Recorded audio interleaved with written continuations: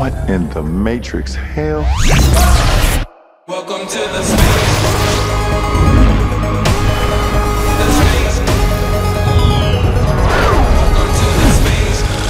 Welcome, King James. I'm a cartoon?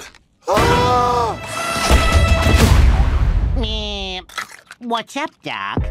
What's your relationship with the franchise? Do you remember watching the original film or even watching the cartoon characters when you were coming up as a kid? Well, absolutely. How could you not? I mean, when I was a kid, I grew up watching Bugs, Taz, Sylvester, and his battles along with Tweety, you know, the Road Runner, dealing with the Coyote and the Coyote not being able to ever catch the Road Runner. That was part of my childhood. So to be a part of their family, as loony as their family is, you know, it was an honor for me. Hey! What'd you do to my son? The only way you're getting your son back is if you and I play a little basketball. You want to play me in basketball? You gotta win this game. Let's end this. Got you, Bron! And get our son back. Fatherhood is a theme in the film, and you've been a very visible father. Why make that conscious choice? For me, you know, I grew up in a single-parent household with just me and my mom. So I already knew it when I grew up that, you know, if I had kids, I was blessed to have kids. Fatherhood was going to be at the top of the list.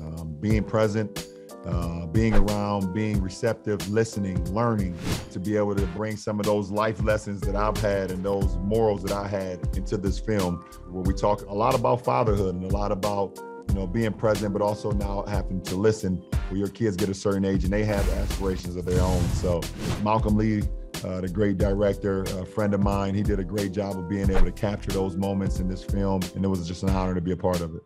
You've been really complimentary of Canadian sports fans and their intensity. What are you expecting from Canadian film fans? Oh, the same thing. You see the fans in the Jurassic Park when the Raptors are doing their thing in the playoffs or in the finals. I hope I get that same that same excitement for Space Jam: A New Legacy when they see the movie. But I've always had respect for Canada, and obviously my ties to Toronto with my brother Drake. You know, hopefully this film brings a lot of laughs and joy and excitement and passion to everyone in Canada.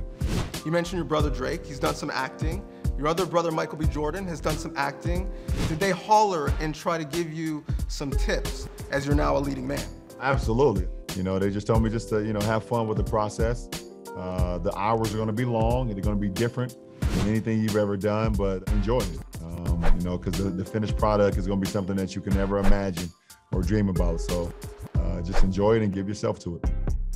His appearance on the biggest stage has become routine. When all is said and done, this four-time champion takes a backseat to no one. So Space Jam Legacy is the title, and you have a family legacy, but you also are creating a legacy as an athlete, as an activist, as an entrepreneur, and as an entertainer. What do you want your legacy to be at the end of the day? Well, I just want to be respected. I want to continue to inspire the youth.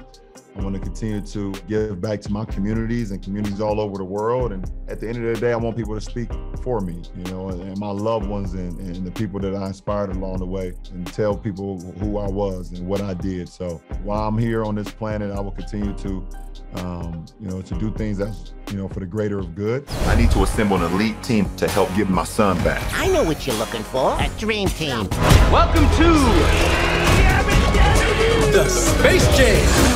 Thank you for continuing the legacy. I got to watch the original one with my dad, and now I got to watch this one with my son. And you don't often see the story of Black fatherhood and legacy in film, so I appreciate you, thank you, and good luck with it. Oh man, Donnovan, I really appreciate that, man. It means a lot. And thanks for talking with me and speaking to me, and hopefully, you know, see you soon.